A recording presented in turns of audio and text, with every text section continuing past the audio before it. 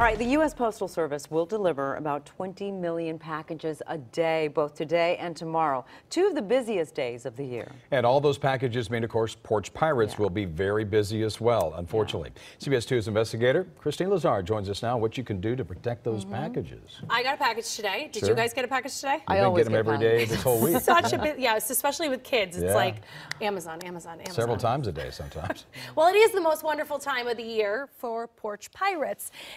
These are almost always crimes of opportunity, so all you need to do is make it a little harder for thieves to steal your stuff.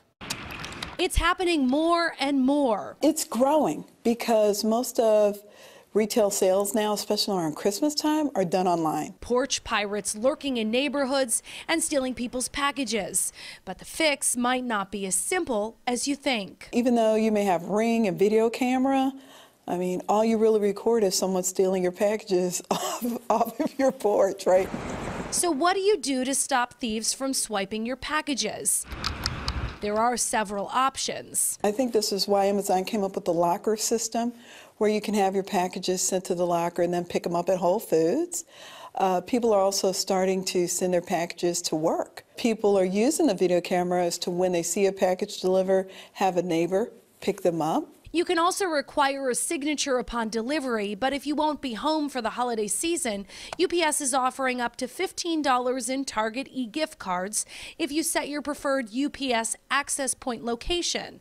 Another thing you can do is to keep tabs on your package by monitoring the tracking location. You can kind of anticipate when it's going to arrive. Discouraging thieves is important because a refund isn't always an option. A lot of people you buy products from, once they send that tracking number and show that it's been delivered to your door, that's it. If it got stolen, you're just out of luck. Now, UPS, FedEx, and the post office will all hold your packages so you can pick them up in person, but if you don't want that hassle, you can always request that a package be left in a more conspicuous place, like a side door.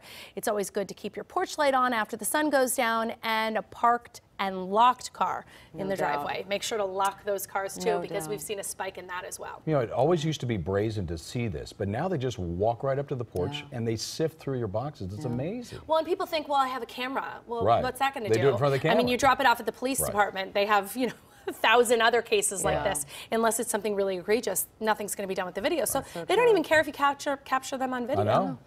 All right. So times have changed. I know. So now it's on us, unfortunately, the consumer, to do everything to keep ourselves safe, because bah humbug to them. I know. Well, enjoy your packages. Yeah, Thanks. Thank you. Well, can 2 on Your Side help you out? Email 2 on Your Side at cbs.com and tell us about your problem, or tweet us. Use the hashtag 2 on Your Side. And Christine Lazar will see what she